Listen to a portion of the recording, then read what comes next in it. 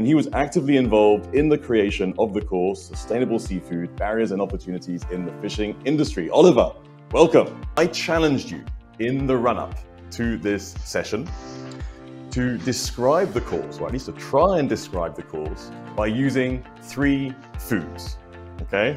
And you came back to me and you said, well, the first food is algae. Can you tell us why you chose algae? Algae was probably, I think, the easiest one and probably the quickest one, I think, that came to mind immediately. And there are a few good reasons. I think one of the key things that drew algae to mind here was that it really, I think it challenges you, and it's one of those kind of foods that a lot of us don't even maybe recognize as a food. It pushes your boundaries. I'm not sure if any of you have eaten sort of like algae infused pasta. There's plenty of sort of interesting amalgamations of algae out there, or even just seaweed. I mean, seaweed in itself. So super rich, and I hope this course is also super rich for you guys who take it. It's also super fast. So I think relating to this course, algae is sort of one of the fastest growing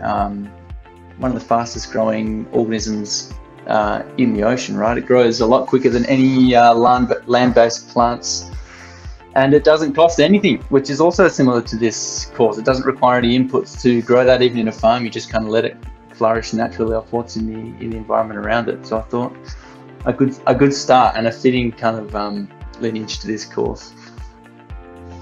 Okay, brilliant. That was algae. Then you came up with a second one, which I found quite surprising.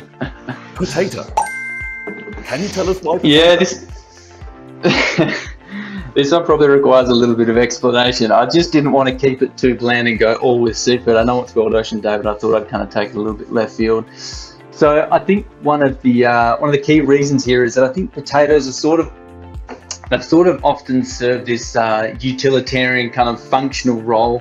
I think for us as a food in general, they've kind of got us through wars and famines and through plenty of sort of hard times as a bit of a safety net. They're not the kind of the sexiest food out there, but I think they're very functional. And I think just like this course, and the kind of like basis of knowledge that it will present to you, it's that there's some of these foundational keys to pulling the ocean out of a very tricky spot that it's kind of currently in.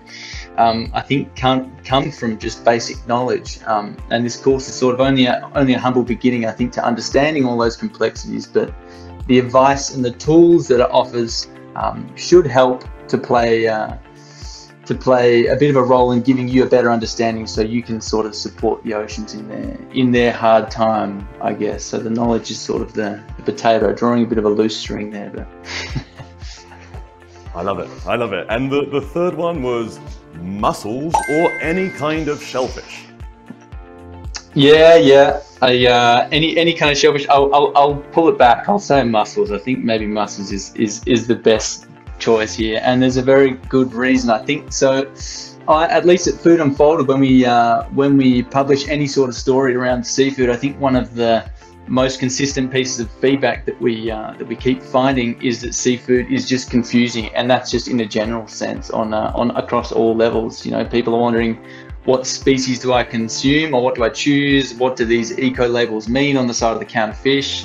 Or even with this recent documentary, that Netflix documentary, a lot of people were wondering, is it true? You know, are the oceans going to be empty by 2048, like Seaspiracy, I think it was called, suggested, I think. And I don't really blame us. I mean, I think the industry's done a pretty good job of making it difficult to really understand and make sense of it all. And that's made it tough for us to lend our support to worthy causes or to do the right thing. And I think the humble mussel, which is a fantastic choice if you're going to choose seafood, fits the bill for a number of reasons. I think there's the first and most obvious to me is that they're super dense in nutrients, so they're actually an amazing nutrient source. And I hope this course, just like the algae, is kind of full of good information. It's small, but it's full. They're also, most importantly, I think they're incredible purifiers. So they purify the water around them. They take nutrients and they can turn sort of silty water into pretty clean water, and they're actually used as a means to clean polluted waterways in different parts of the world.